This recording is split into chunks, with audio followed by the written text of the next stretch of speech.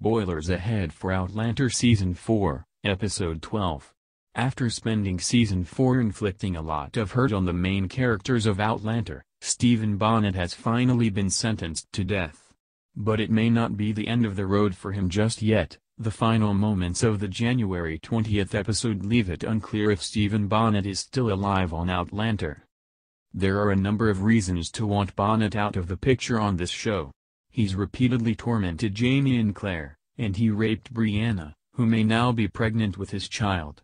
Jamie, having seen Brianna struggle to cope with her trauma, writes her a letter saying that revenge won't help her heal, but forgiveness will.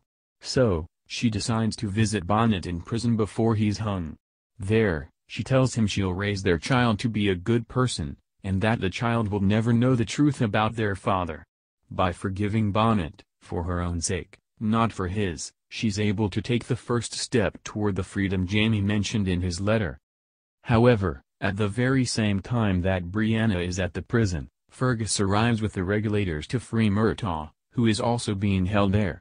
In the flurry of activity, keys to his cell are dropped within Bonnet's reach.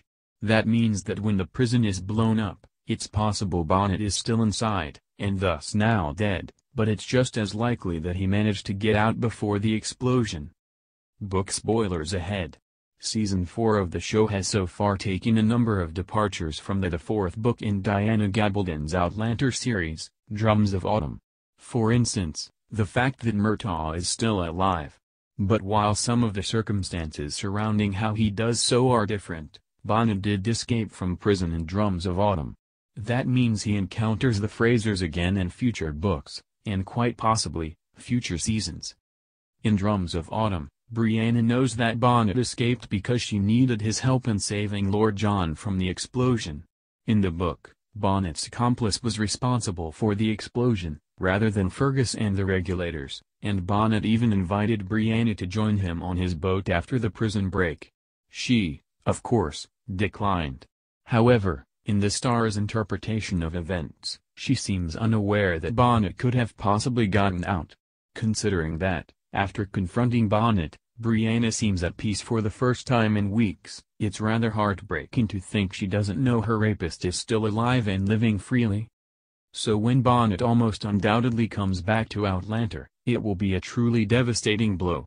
But hopefully, Brianna's confrontation with him in the prison will make her more prepared to see him next time he pops up. Because even though he has caused a lot of hurt to her and her family, Bonnet holds no power over her anymore.